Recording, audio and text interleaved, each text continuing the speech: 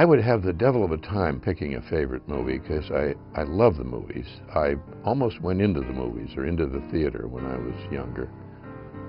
And I'm fond particularly of some of the old movies that affected me as a boy. I love the movie Harvey, for example, with Jimmy Stewart, and Treasure of Sierra Madre, both the same period. I just saw a movie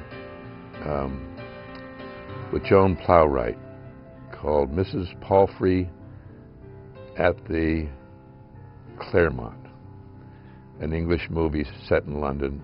Very simple, beautifully performed, beautifully filmed, funny, and with a very wise theme, which is it's risky to leap to conclusions from first impressions. I thought that was a beautiful movie. I love Sense and Sensibility. I just rewatched Advise and Consent. What a superb movie.